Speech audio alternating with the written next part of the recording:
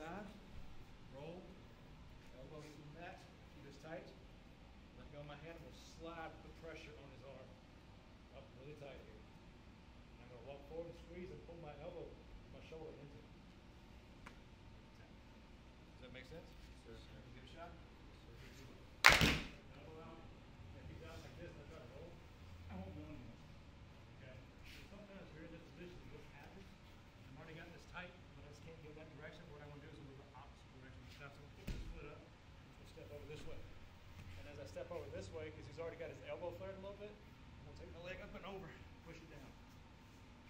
I'm going to finish it that way. I'm going to get leverage back on his shoulder with my legs. I'm coming over top and pushing it back down. And then we'll keep going, keep it tight. So, that's it. If you get here, you don't feel like you're not doing this, and you just got this position, you're like, oh, here, this elbow starting to flare. I'm going to turn this way, step up. Rotate this direction, up and over top his arm. Get it really tight here. Pinching down, getting that leverage back that I needed. And I'm using my leg over the end of his elbow here and push it down and back where I need to go. Finish it the same way you did before. One time. And here, instead of doing this one here, it's like, oh, no, he still pushes his elbow up. I can't get in there. Step up this way. Now be collected. Same thing here. Going in, squeezing, pulling this in at the same time. Make sense? Sure. Okay. When I get ready to do this next move, what I'm going to do is I'll keep this here, and I'm going to switch my grip this arm to this, and I'm going to pull my arm in slightly. And what I'm doing is I'm pulling my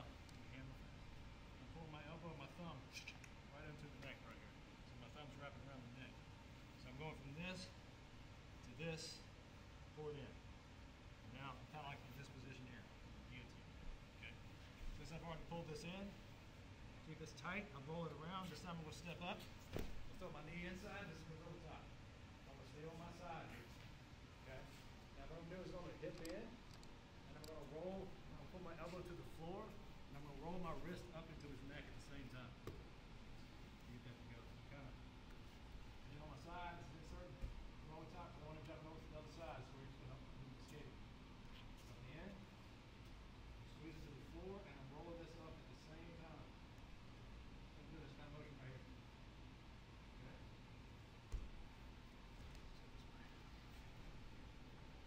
So we start off here, do this, pull this in, and then switch my grip at this point. So I'm going from here to that.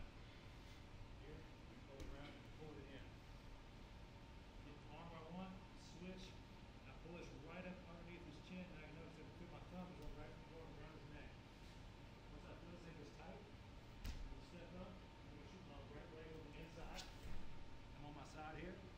Left leg goes over top, covering. My elbows go down. I'm going to lift and roll it in. Like I said before.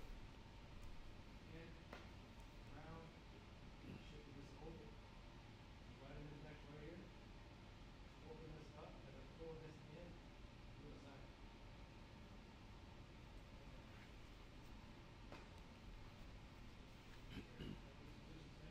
Pull it in, switch, back it up, pull where it needs to be, sit off to the side.